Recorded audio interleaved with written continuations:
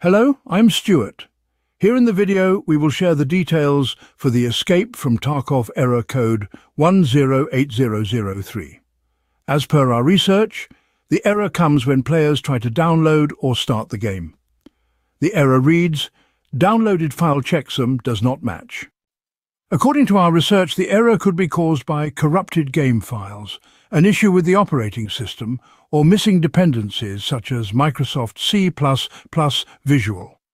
Before trying anything, restart your device and check if you need to update Escape from Tarkov. If there is a pending update, install it and then check for the error again. Some players have shared that updating to Windows 11 resolved the issue for them. It is unclear why this fix works, but if you are still on Windows 10, consider checking if the Windows 11 upgrade is an option for you. The upgrade does not require a full reset of your software, so you can try this without losing data. If you are already using the Windows 11 or tried upgrading to Windows 11 but the error is continuing, then another possible fix is to repair the game files. If you haven't already, try using the repair function in the game launcher.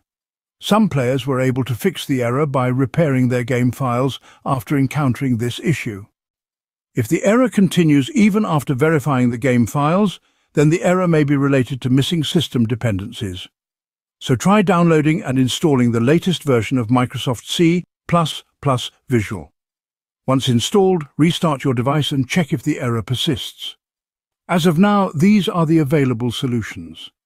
If none of these fixes work, then we suggest you reach out to the game support to report the issue. Thanks for watching.